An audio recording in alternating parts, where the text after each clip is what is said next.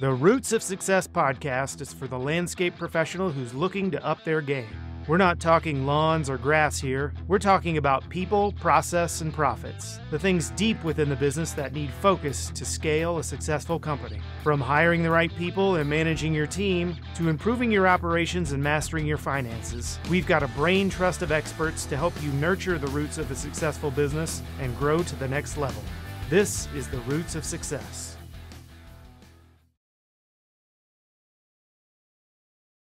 Welcome to another episode of Roots of Success podcast. I'm your host, Tommy, and we've got another awesome episode. We've got the husband and wife duo, Ryan and Annette McCarthy from RJ Lawn and Landscape out of Des Moines, Iowa. I'm so excited for this power couple to join us today. How are you doing? Doing well. How are you? We're good. Good. So let's just jump right into it. RJ Lawn and Landscape. Beautiful place. I was there a month ago, and what an amazing journey so far this has been. But really and truly, we want to know, how did RJ get started way back in the day before you guys had a big facility and nice trucks and an entire awesome team built by you two? What were the early days like? Well, my brother and I started it 25 years ago out of a 3-car garage. So pretty humble beginnings. We had previously worked for a property management company that kind of looked after some of their vendors and did in-house work for them. And I was a couple years into college, and knowing that a general business degree in the late 90s wasn't the direction I wanted to go, is working in the insurance industry in Des Moines, most likely. And so we struck out, started RJ. Started out basically with friends from high school and beating the streets, hanging posters, all the things that, we didn't have social media back then. So, literally paper flyers that you'd hand out or canvas neighborhoods with, and just really focused on, that 10 to 15% growth every year, compounded over 25 years. And went from 2 of us to we're right at about 100 team members now. So it's been a little bit of an adventure. About 10 years in, we added the design and install side of things. So previous to that, we were purely just maintenance. So mowing, applications, mulch, and, just light plant enhancements. But we added on the install side of things and just continued to grow. And gosh, it's been 10 years ago. We bought my brother out. Annette had started in the field, left, had a career for a pretty good sized GC here in town for like 7 or 8 years, and then came back to us and started organizing the office side of things for us. And that was really the steroids. That was when things really took off for us. So this is going to go really well. So my question to Ryan was, how are you and your brother running this business? It's kind of like flying by the seat of your pants. I can envision this, correct? Kind of like, 2 brothers running around, probably mowing grass, doing shrubs, anything and everything to kind of run, right? Just to make ends meet. Is that correct? Yeah, definitely. Like, we had some really good successes and we were growing it. But especially towards the end, not always agreeing with the direction that the company was going. But I would go out and work in the field for 10 or 12 hours a day, and then at night come back and do the office duties. So I would do all the accounting and billing, and knew that I was not doing an effective job. We had hired on some part-time individuals over a course of 3 or 4 years. And honestly, we had the access to a peer group, or had I known that could have opened my eyes a little quicker. I think we would have turned things around a lot faster. Maybe things would even be different than what they are today. Yeah, I'm sure that we would be farther ahead, because that would have helped us with a lot of mistakes that we made, a lot of setbacks that we had. But I was totally by the seat of our pants. And I don't know. I think when Annette came back, we just crested 1 million, and she could see the potential of these two idiots actually are keeping this together, you know? And, Yeah. you know, we should look at this, and where she worked, she had some really good job costing experience, and all those things were things that I knew needed to happen, but just didn't have the capacity to do it. Yeah. So here comes Annette. Oh my gosh, going, boy, these two knuckleheads here are out, you know, running around like crazy. And Annette coming from the general construction background, where I've had many years of experience in that as myself.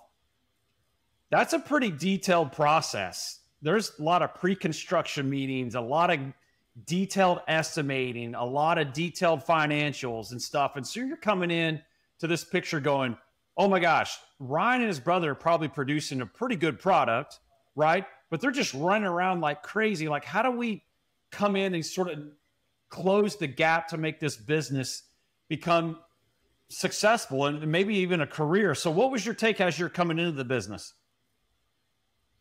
Well, they already knew they weren't doing it to the level that they needed to, which I think is super important, like to know that you need some assistance. And really, it was just figuring out how to take the quality of the work they were doing in the field and translate that on the office side of things. So be detailed, be proactive, you know, try to predict things that you see coming down the line, you know, being on time with everything. And, you know, just having that level of quality for your clients on the office side of things that you do with the actual, you know, there's a lot about like turf and landscape and, you know, just making sure everything was perfect. They just needed that other side to kind of run with it. Yeah. And then definitely the job costing side of things. I think that's really where it started to come into play. A phrase I like to use all the time, which is fact versus feel. So it feels like something makes you, I know, it feels like something's making you a lot of money, you know, like your gut is X, and sometimes your gut is absolutely right. I'm always amazed, actually. There'll be times where I, you know, ticky-tacky little figure everything out to the nth degree, and Ryan will just like throw off the cuff what he thinks something is. And yeah, it's annoying when he's right. But, you know, that's something that you get, you know, with experience, and a lot of people can do. But as you grow, you know, you can't expect everybody to do that with you. Right. It's just not possible. So trying to take that side of it and really dial it in so that you could look at actual facts, not, you know, I feel like this job is going well and making money, but actually see it on the business end of things. Yeah, that's the part I love. I mean, not everyone is a Ryan at the end of the day. And, you know, that's a lot of experience and years of having a lot of mistakes that Ryan and his brother could do, right? And they've learned and learned and learned, and they've trued to the game of landscape. But not everyone's a Ryan. And so, like, how do you build templates and processes at the end of the day to grow? So you hit on the thing that was like the top of my notes was the fact versus feel, because a lot of landscape owners, it's about gut. And it's like, well, I was just on a call earlier today. It's like, how long's your backlog? And we're like, well, it's about 6 weeks, we think. And I'm like, so how long is the backlog? Do you like, where is it? Show me. And there was no fact of saying it was 6 weeks. It was just kind of like a gut. And I'm like, you really need to know. So fact versus feel is like the number one thing that when you guys host to grow, and it just jumped out because a lot of that is based on just a gut feeling where things are. How did that help RJ Lawn and Landscape? You had to get in job costing, which is something that is so unbelievable that it's an absolute must. How did that change the company? Definitely just with the process side of things. So when I first came in, they were using QuickBooks, which is, you know, a lot of people love it. For me, I didn't like the idea that you had to export data to Excel and, you know, manipulate it and figure out what you needed to do and put it back in. Whether that's my limitation of knowing the software or not, over time, we found something different that would do a lot more of the industry specific things that we wanted to do and see. We spent a lot of time kind of going through the different ones and picking, you know, our pony. We use Asset. I like it just because it's all encompassing. Yep. We don't use a lot of things outside of the main software. To me, that's where data corruption happens is, you know, if you're importing and exporting, you have the ability to make mistakes. Yeah. not that mistakes don't happen within, our software too, but for us, it's really key to have it all in one spot where everybody can see the same info. There's nothing to hide at that point. Being able to see what were the materials that were ordered, what did the crew say they stuck in the ground, what were the hours on the job, what did we budget on the job, being able to see all of that and really look at it and dial in, which ultimately the goal is to look at the process and figure out if something's not working right, whether that's in a small scale with one particular job or looking on a grander scale and saying, okay, in our turf department, when it comes to mowing, what are our patterns? What are we producing? What commonalities exist between these properties that we do really well and these that we aren't doing so well at, and trying to identify those. At the end of the day, we're not as much focused on, is there a person at fault there, but what in our process is not letting us to be as successful as we should be. And then not focusing as much on what went wrong, but how to make it go right and repeat the things that are right. Right. So that's really where we go to figure out like templates and what are our production rates? What do we know we need for our team to be successful all the way around? Yeah. Which is the people in the field, sales being able to do a proposal pretty quickly. And they, like you said, they're not all Ryan, so they can't know possibly everything he knows. There has to be a way that we've gathered this data and put it in a usable format so that they can pop things out that work for the whole team. Absolutely. Absolutely. So Ryan, so now you have this software asset and you're building a team, that sort of thing. How does Ryan take the stuff out of his head and experience share all the way to the team to make it duplicatable? Like that's no easy task as an owner. So what have you learned throughout the years of going, I can't be everywhere at all times?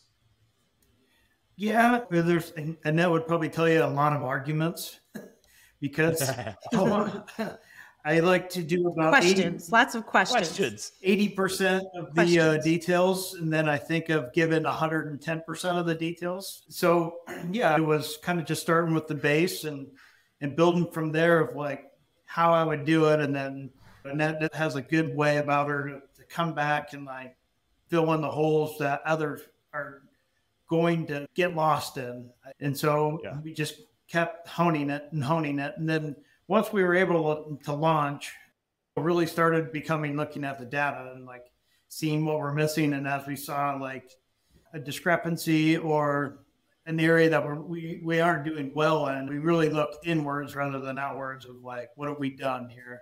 Like, what decisions have we made that took us this route? And then we try to pivot from it. And once we pivot, we want to make sure that we create that task ongoing, that it can't go back to the way it was before. Yeah, you hit the nail on the head, because there's a lot of companies that really struggle on changing the way they've done their business for years to get this operating platform going. Like, it be software or whatever it is. Ryan and Annette have to hold the entire team accountable to clock in correctly, to put in the data that needs, they say garbage in, garbage out, right at the end of the day. But like, we have a lot of team members that maybe not are good at that technology or good at putting the stuff in or good at estimating. But at the end of the day, this is what runs our company. And we have to be disciplined enough every day to take that approach, because listen, most landscapers start with a mower and they start mowing grass, developing. They're not grabbing the software, the asset, the first day, right? No one goes out and goes, I want this software, and now I'm going to build a landscape company, right? It's the reverse. So how have you, empowered your team to say, this is what we're doing. It's QuickBooks and it's asset, and like, we're going. So you got to get trained. You got to get on board, because the train is moving forward. Well, I mean, ultimately, most likely that was kind of the demise of my original partnership, because we were doing everything on paper. And previous to that, I always say my first Corvette was underneath the seats of the trucks, just some lost billing. Like, we used to find stuff all the time, and our field staff certainly would see me lose my mind over it, and especially in my younger years, I didn't control my temper as well.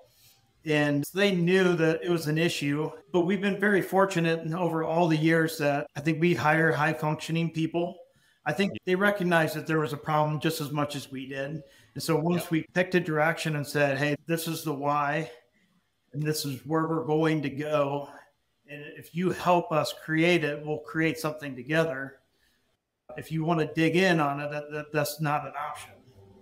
Because, as you said, the train's leaving.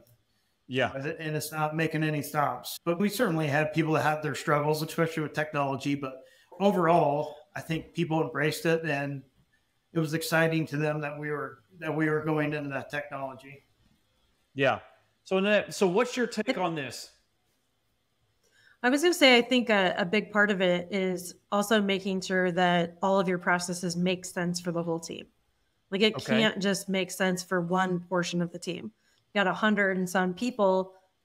That's great if it's these two are super happy about it, or I've got 3 salespeople that think it's amazing. But if there's 97 other people who are like, this doesn't make sense to what I do, I can't do my job and do what you're asking me to do. Again, that doesn't make sense for the whole team. Yeah. So we really wanted to make sure, one, that the app is easy to use and that it's understandable. I love to track things. I love data. I love having it at my fingertips. When the turf manager comes in and is like, how can we track this better? Because I feel like we have this set of data. I just don't know what to do with it. I love those conversations, but I also don't want to make it so that they spend all their time trying to figure out how to track what they're doing and not do what they need to do. Because tracking little points of data in our system does not necessarily pay the bills. Our customers pay our bills, right? Like we have to take care of that client.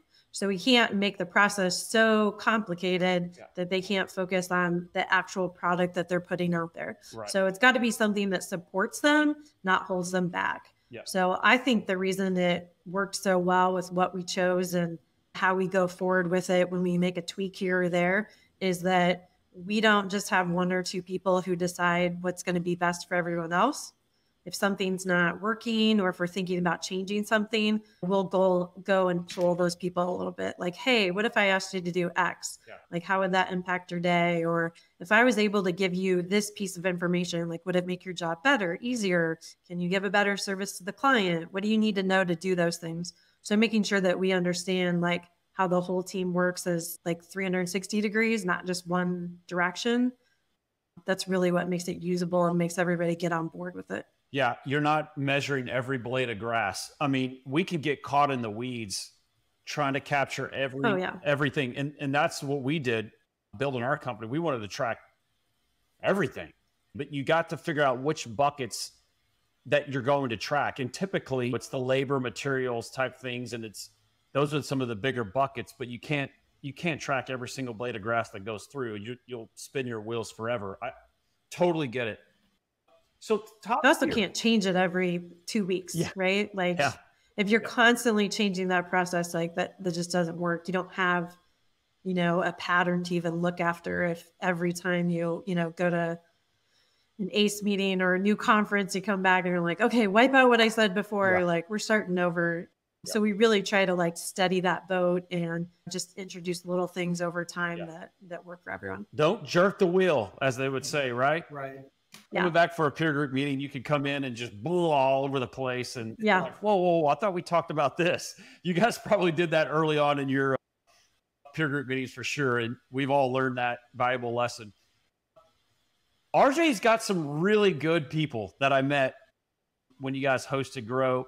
What does it take to get good team members these days? What does it take? Like, is there some magic sauce? Is there always hiring? Is it always recruiting? Is it the law of attraction that you're able to recruit better for your team? Tell me what your experience has been like. I think it's all the above. Okay. Unfortunately, that's not a easy answer. I do think we made a real concentrated effort at some point to say, we can grow really, really fast and let just anybody on the bus, on the team, and let's just go out and do it and grow at some huge rate. Instead, we said, this is the type of company we want to be. We want to be a destination employer, a place where people like to come and work. You don't have to be best friends with the people that you work with, but you do have to respect them. Yep. And for us, that's not just Ryan and I, but our managers, our crew leads. It's everybody holding the line. So not like there's that phrase that you get what you allow. Yeah. So if you allow people to just dilly-dally, show up a few minutes late for work every day, or so-and-so didn't do what I asked them to, but it's okay. They're a nice guy. Yeah. Like, it's great to be a nice guy or have some superpower skill that you're the only person that knows how to do X, but just knowing how to do something doesn't necessarily make you a good fit on the team. Like, you've got to have all these other parts that people want to work with you because you are willing to give back to them what you need. And that really, I think that's what you're calling like the laws of attraction, right? Yeah. That when you have a good team, they attract other good team members, or somebody comes in and they can see where that line is. And if they don't think that they can meet that expectation, meet that bar, they're just not going to be comfortable here. True. I hold the line. I love that. Like, and that to me is inspiring, because why go work for an organization where it's sort of this laxy-daisy? Like, I could show up, okay, cool, no big deal. And I've actually worked for a company like that, where it was more about how close are you with the owners? That's all it was. Okay. And that was just like, it's just not a good feeling. I could have been there forever. But there was no structure, no organization, no accountability, like what you're held responsible to do. And you, like you said, you get what you allow.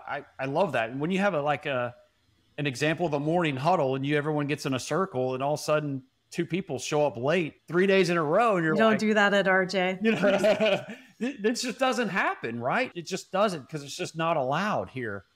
But once you put in the work and once you get into the bubble of what RJ is known for, then it's really hard to break up, right? Because that synergy is so strong. That I love that. I love that. Anything to add, Ryan?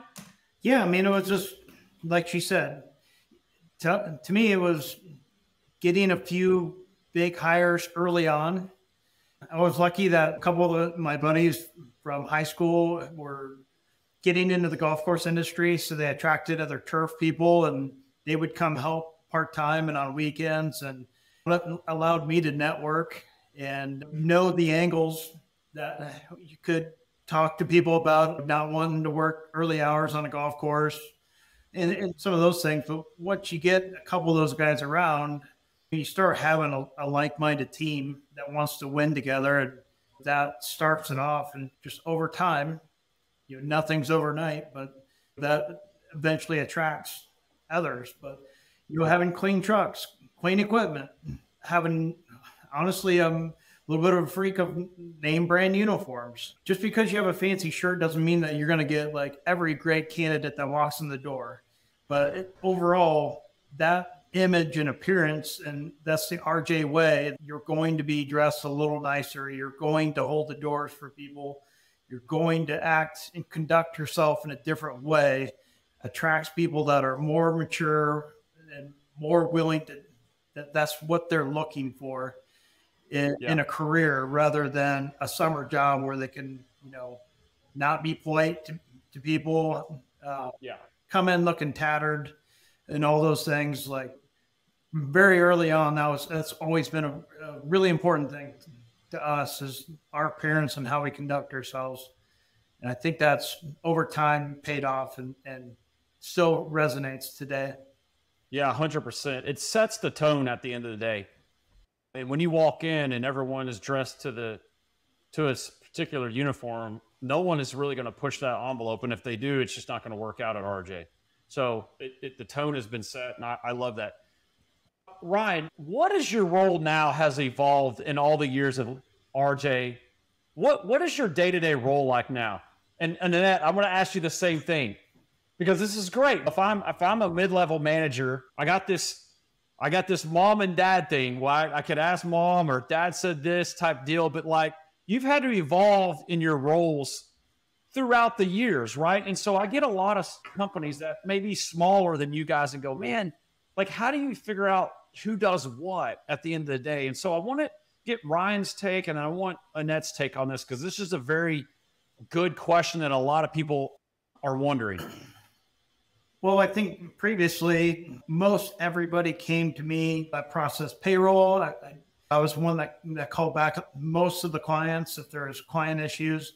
So everybody kind of looked to me and came to me. And the more once Annette came back for her second tenure, and the longer she was here, I was able to hand off a lot of those responsibilities, knowing that it's not scalable the way I was doing it. Now, in some regards, I feel like I've taken the bottleneck that was me and handed it to Annette, and now she's the bottleneck. And so that is something that we definitely are challenged with. But, I still interact with everybody, top to bottom. Just try to be the face of the company, understanding that is a bigger role than what I would have normally or historically looked at as a role. I do one-on-one meetings with our managers. I still have key client meetings throughout the week. So there's a little bit of everything from the just general team morale to one-on-ones to client meetings. There's even sometimes I'd stop in on a crew and I'll just spend sometimes ideally maybe only 30 minutes, but sometimes I get sucked in a little bit and I'll be on that job site for a couple hours and just help them work through a couple of things. And in my mind, I'm helping the managers out at the same time that they're not having to run over. And if I can still be that voice to try to teach people like what my vision would have been of like how to correctly do this or how to correctly build this, it's still important to me to have that voice in the company. Love it. Yeah. Sharing the vision at the end of the day, helping people where they need help, having the one-on-one meetings with your key direct reports. I mean, I don't know if Ryan signed up for that years ago. No. You just this is a little bit out of your comfort zone a little bit, but it's very necessary, Ryan, because he's actually the face of the company. And so people want just a little sliver of the owner, right? They want a little bit of time with him or her, so there's a voice to be heard and they can pick your brain a little bit, or what they're struggling with or something to help them out. That's great. Annette, how about your role in the business? So I would say, obviously my title is the COO. That implies a certain amount of responsibility in and of itself. But the most important thing I do is connect the different pieces among our company. Okay. And make sure that the parts that they're doing are all like intersecting the way they should. Sometimes that's just providing some explanation that it would be great if I could take every office person and have them go do somebody's job in the field for a day. And I do this to some extent. Like I actually make sure all of our office people learn how to run a wheel loader when it snows. I'll have them clear the snow here in our employee parking lot when our employees are getting rest. So they come back, they don't have to walk through a bunch of snow just to get in and start their day.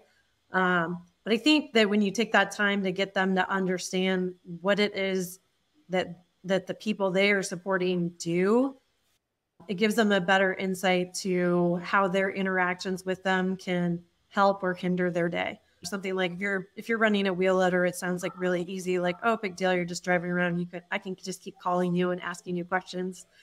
Once I get an admin, for example, to run that wheel loader and start looking for all the fine points, like, oh, there's a car in the corner and I got to feather up at the curve and can't slam this box pusher because it's a sectional.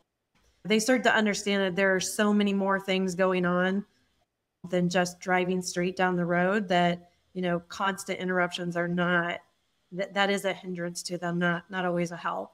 So just getting them to understand, okay, you need to hold all your questions and say, hey, when you get a chance, you're going to take a break or you're filling up with fuel, can you call me? I've got several questions. So that's one example for like in the snow removal side of things. It's a little bit harder to do that with all the summer services we do. So a lot of times it's just trying to get people to understand what somebody else's barrier is so that they understand how their piece of the puzzle interacts with the others. Yeah. Because sometimes there are easy tweaks that will make somebody else's role easier or less easy. And it's not a big tweak for the role that you're doing. So whether admins understanding the kind of pushback that a salesperson might get from a client, or sales understanding like, hey, when you leave out the client notes, The crew gets there, they feel like idiots because Yeah. they didn't know that Mrs. Smith wanted X. When they're not idiots, they just didn't know what they didn't know. So trying to get all of those parts working together and everything flowing in the same direction. Yeah. Love it. Love it. You know, you put yourself in their shoes. Vice versa, at the end of the day, the field needs to understand what the support team does. Support team needs to understand what the field team does. Or here's the big one, maintenance versus install, right? There's always that little like sort of barrier between the two, but like, how come they can't cohesively work together and go, man, you know, on the install side, they've got budgets, they got timelines, they got weather, they're trying to put stuff in the ground quickly, right? And then how do you transit to a maintenance property? But the maintenance property, you got to have a client for endless of time, right? And so how do they work together? And you are finding the best way for them to communicate, like put yourself in everyone else's shoes to better understand. I love the idea of the snowplow with the support team. That's great. It's no easy task, right, to run a machine or plow sidewalks at the end of the day. But I'm sure they have a newfound love for the field staff when they put that team together to build. Good. Yeah, and I think they have a little bit of fun along the way. I mean, where else do they get that opportunity? Yeah. I mean, luckily we have a nice wide open employee parking lot with not a lot of things to hit. So that makes it a little bit easier to do that. Yeah. Yeah. No, it tends to be that just a nice way to kind of get everybody rolling in the same direction. Yeah. And at the end of the day, everybody wants the same thing. We all just want to be successful. So understanding that when we're all doing the parts we need to do and supporting the others, that's going to be a success all the way around. You know, along the way, you're sprinkling numbers and budget hours and making sure that people understand it's just as important to cut the grass at 4 inches high as it is to make sure we're close to that budget on man hours. Yeah. Like they've got to understand all the sides of it. Not that you just are hammering it at them every second of every day, but continually making it so that the managers and the crews have that information so that they can understand, you know, what success looks like for their role. Yeah. I love it. What's the future of RJ look like? It's a great question. You know, really what we've committed to with our team is that continued growth of 10 to 15% a year, outside of possibly looking at some acquisitions that would accelerate that a little bit. Most of our people like things very predictable. So we're not looking to double in 1 year and really upset the apple cart. You know, really what we want to focus in on is profitability. Yeah. Then as that growth continues to happen, I would say in our 3-year plan will likely be a satellite. It'll be filling out our current location and starting the wheels on our first satellite location. Good. Nice. Annette? I'm on board for that. So Ditto, huh? Ditto. Yeah. Love it. Love it. I'm just gonna keep all the wheels on the bus while he's driving that down the road. So so one last one. This has been great. What's one nugget you can leave our audience that says, I failed at this miserably, but man, over the years, this has been such a huge asset for our business, our growth, our people, our team. Anything, words of wisdom to leave behind with our audience? For me, I think for us, soft skills has not been our focal point. We're very process driven, get the work done. And I think that goes from me on down. And that's how we've hired our people and everything. And I feel like that's been a major downfall, that we have not been open to more of the networking opportunities, more of the just purely training on that soft skill. And so that's one of the focal points that we're going to have in the upcoming years, is like, how do we bring our younger members, our up and comers, to start developing that before we need them, and understand how to develop relationships, and especially with the younger generations, that doesn't come as inherently as maybe what it once would have, just because of a different period of time, right? And I wish I would have been more open to that on a personal level as well as a professional level of like how to grow as a leader and as a business owner at a faster pace. Yeah, that's such a good one. I'm just like you, Ryan. I'm just like, let's just get it done. Like, get it done, efficient, and post the results, and let's get after it. I'm very, very just straightforward with it. And I've got to work personally on my soft skills. I think it comes being patient with my 2 young kids. I think that's where I'm trying to earn my stripes a little bit. Annette, what about you? I would say probably the thing I have learned the most and I'm still working on the most because I'm terrible at it is just delegating more. Yeah. I'm not afraid to give things away and to teach people how to do things and let them do it. I would say it is hard though when you can foresee maybe an error and you think, oh, it'll just be easier if I just do it myself. Yeah. I still have a tendency to do that and take too much on. So like biggest mistake we made in the last year was thinking that I wanted to take the controller role on. I was only going to do it for about 6 months and kind of look at how we might want to revamp the role before we filled it. And that was a terrible idea because in the meantime, we did so many other things this year and acquisition came along and it was like, it was go time to do that. It was actually the right fit. So that just added to layers on my plate. Yep. So the idea of doing a fractional CFO, which we just currently put in place. I think the struggle for me is not doing something that I don't think is going to be like the perfect long-term fit. Yep. I've got to let that go sometimes and go with a fit that is good for now and helps take stuff off your plate so you don't overwhelm yourself because then you're not giving the best to your team because they just don't have the time to do everything you want to do.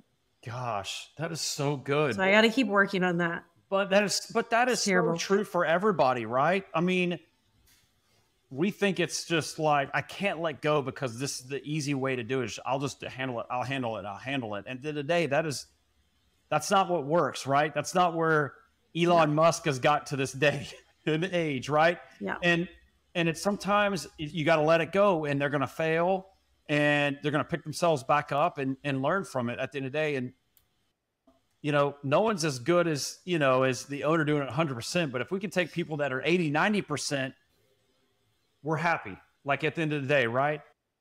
That's an ongoing one for me as well.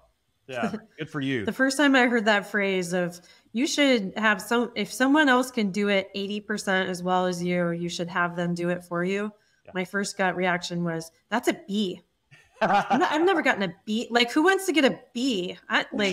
No, I want A players. I like 90%. So I'm trying to tweak it a little bit and say, if they could do it 90% as well, or, 89, 90, let it go, let them do it, move it on down the road. Them doing it faster is going to be better than you taking forever to do it because you want it to be done at 110%. You constantly grabbing the wheel for them, right? At the end of the day. Yeah. I love it.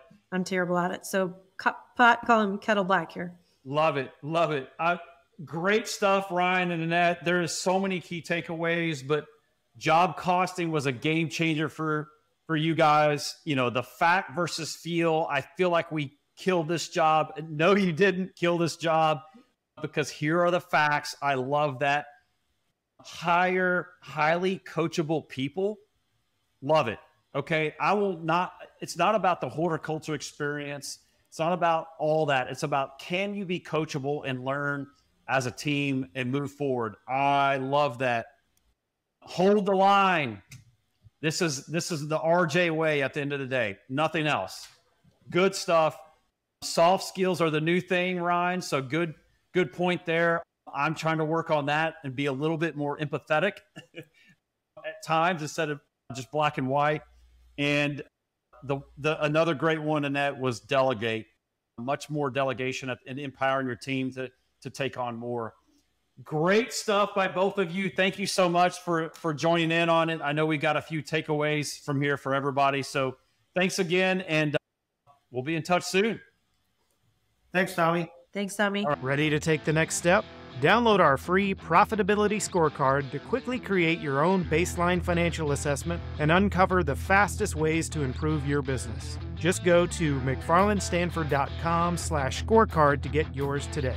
To learn more about McFarland Stanford, our best-in-class peer groups, and other services, go to our website at mcfarlandstanford.com, and don't forget to follow us on LinkedIn, Facebook, and Instagram. See you next time on The Roots of Success.